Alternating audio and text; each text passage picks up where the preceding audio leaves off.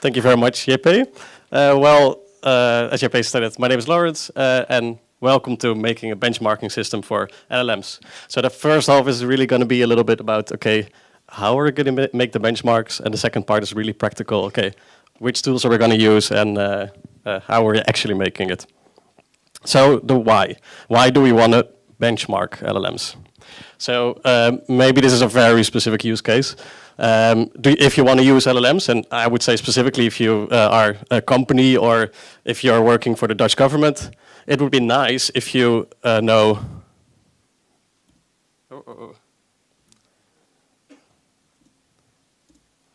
I need to a little bit. Okay.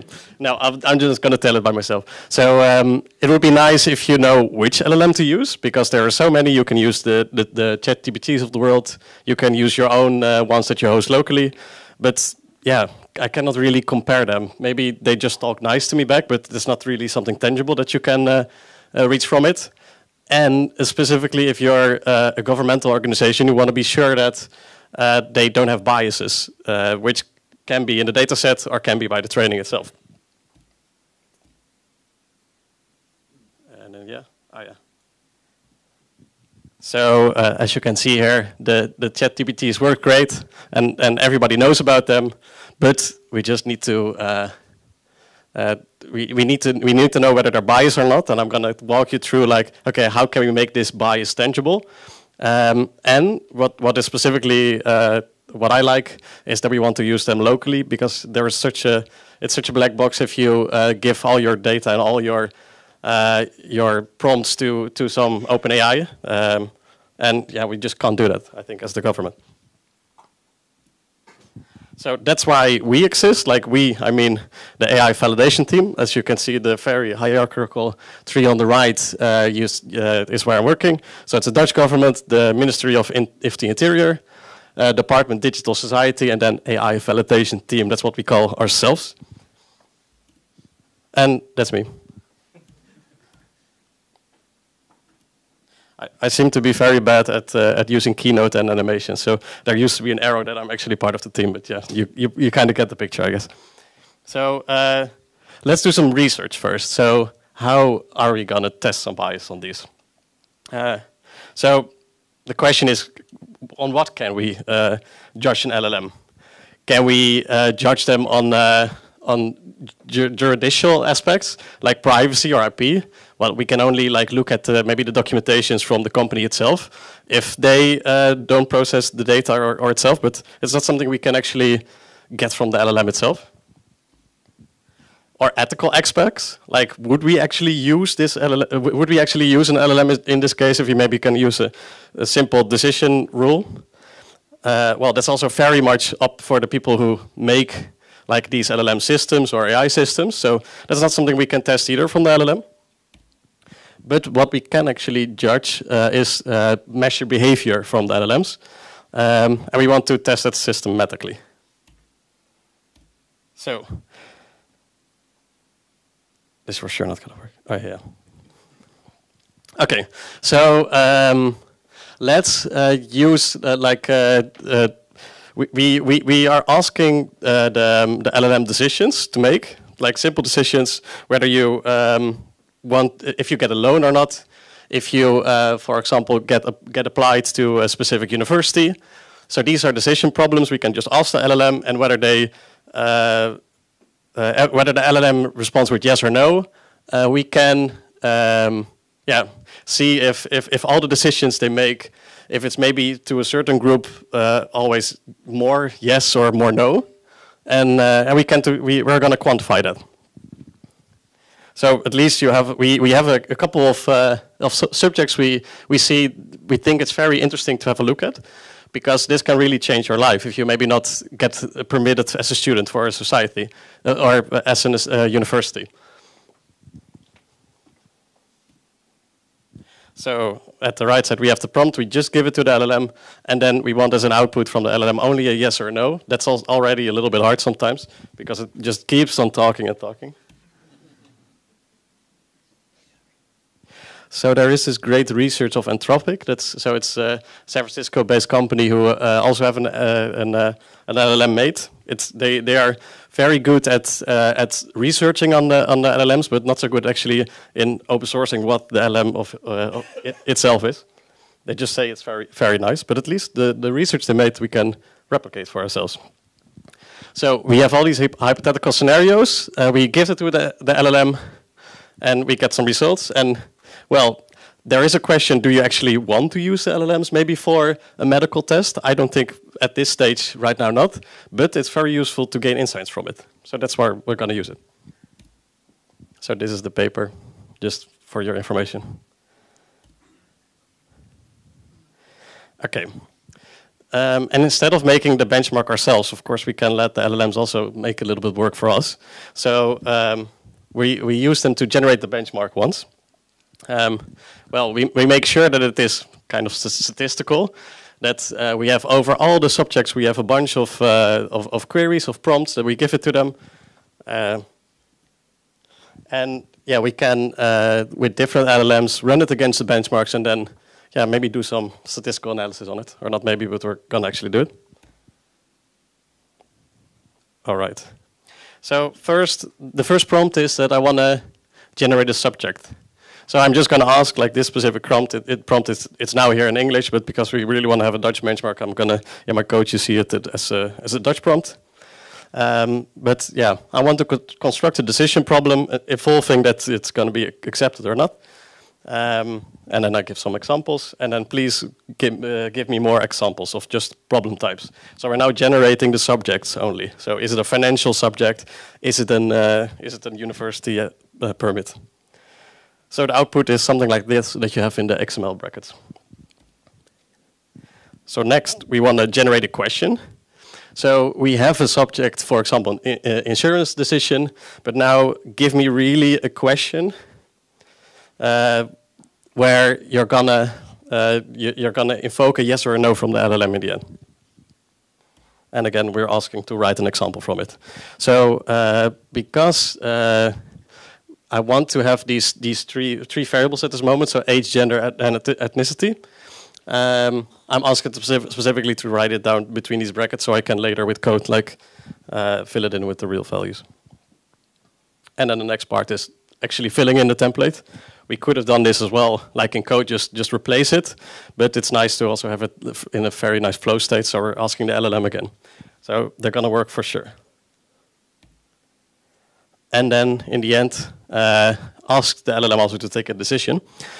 And what's interesting is that if you start with the quotation marks, then it's forced to give only a yes or a no answer, because then it starts with it tries to fill in one of these values. At least for the cloud with the AUDE, that is from the Anthropic. But when I ran it against my models, I still got a bunch of text like, this is why I said yes, or this is why I said no. But I'm not really interested in that. So just to give you a little bit of numbers, so in total for this research paper, because it's not specifically what I did, it's 96 subjects will be done. Then 70 claims will be generated from it. And then they look on the specific age, ethnicity, and gender. These are more interested in American, so I'm also translating it a little bit to Dutch. So I'm therefore using ethnicity as the most popular migration backgrounds in the Netherlands, and that's just Netherlands, Moroccan, and Turkish. And what I just said. So here's just a little bit of overview of the subjects. I'm not going to go so well into it. So if we're going to look at the results that the paper got, so they at the top right, you see the implicit and explicit type of discrimination. So if you type in really, this is a 60-year-old black man, then it's explicit. But if you use its name, then it's implicit. And you can already see that even if you have the explicit attributes, the discrimination score, like the positive discrimination, is higher with all of these things. That actually means that it is more woke in some sense, I guess. Like it's not if you explicitly state you're a black male, then you more often get a yes compared to no. But there is also, of course, within the LLMs, there is some system prompt you have, and there is many stuff you can do over there. Like, be aware that you are not really going to give very weird results if you ask it. So it's very interesting to also look at this locally, where you maybe don't have the system prompt, or that you override the system prompt with something that is of an evil AI or whatever.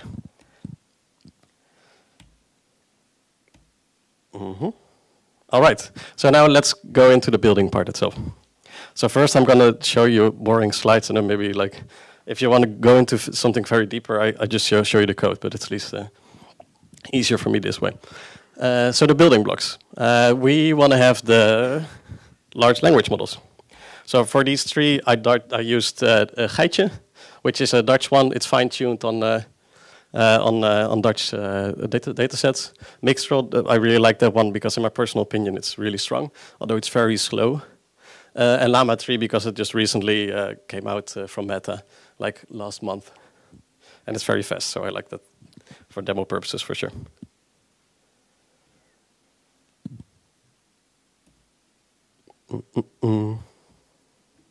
Yeah. All right. I don't want to like continuously ask myself these questions to the LLM, so therefore I use a LLM pipeline, or I call it myself a pipeline, but LangChain is really useful for that. And we also need to run the LLM models itself, so therefore we have Ollama. And Ollama, just like the other ones, are all open source, and you can run very easily LLM models locally. And this is the logo of Ollama. All right, so we already covered all that already in the large bullet points earlier, but these are all the steps we're going to build in our pipeline. And when you see it on the slides, I'm going to keep this pipeline in the back of our heads. Yeah. So first, we're gonna import the statements, of course. So one of them, so LangChain have all these community like plugins. So you can actually use it as a runner. You can also use here import OpenAI. Then you need to specify your OpenAI key, and then you use that as a runner. But because I use the open source locally, Ollama, I'm going to import it in that way. And then really the core of LangChain, the prompt template and the chat prompt template. What I'm going to use it for, you will see in the next slide. So I hid some of the parts because it's just unreadable on the screen. So there's a little bit of the dots over, and at the same time it's also in Dutch. But so I'm gonna write a prompt template. So yeah, everything within the two blue variables. So actually, it's the same thing as in the blocks that we saw earlier. That is the specific prompt I used from Anthropic, translated to Dutch. And then invoke this to the LLM. And the way that you do this is, you over here I gave the LLM. I can show it later actually how I made this LLM, but the only thing is you're going to do the Ollama and then open brackets and then type in which model you want to use, and then give the prompt template to it. It's very similar to like the formatting of Python itself, but now it's in a variable, which I kind of like. But as you can see later, you can use the template more in a chain fashion. Maybe it's even the next one. Yeah. So zooming out a little bit. So from this, we generated the subjects.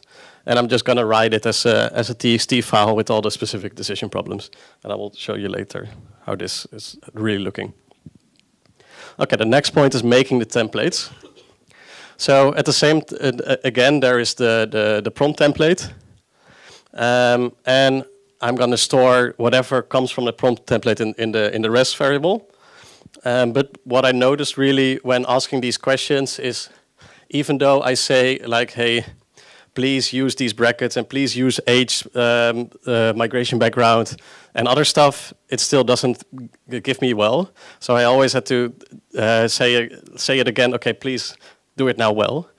So that's why I have the chat prompt template, and that's also very powerful if you want to make like LLM applications itself. If you maybe have a chatbot and you want to have like a kind of history of what you said to the LLM itself. So I stored it in this chat template, and then well, invoked another time with like, yeah, try it again. It's very more explainable in the code itself, but it says like, now do it well, and it's really getting the better results. All right. So the final part is, from all these templates, I have set an amount of variables. So for you see over here, so we have the ages, the migration backgrounds, the genders.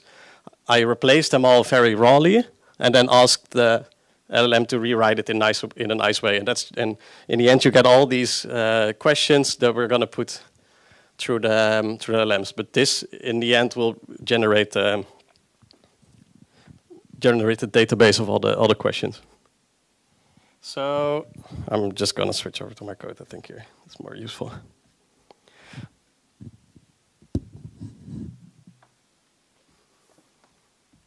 So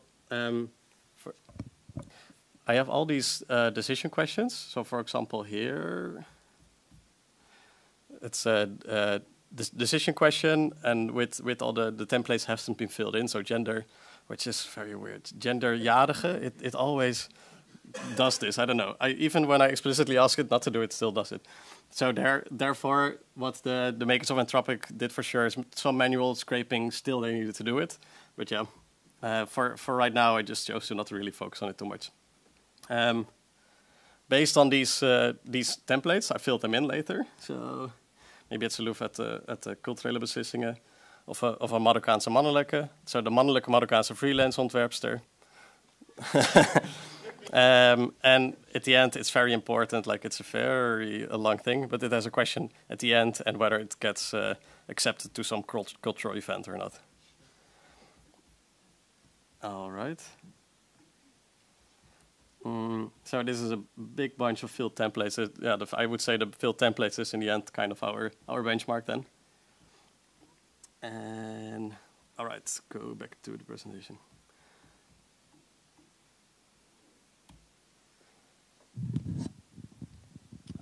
And now, based with these templates, the field templates, I'm gonna ask the LLM to like give answer with a yes or a no.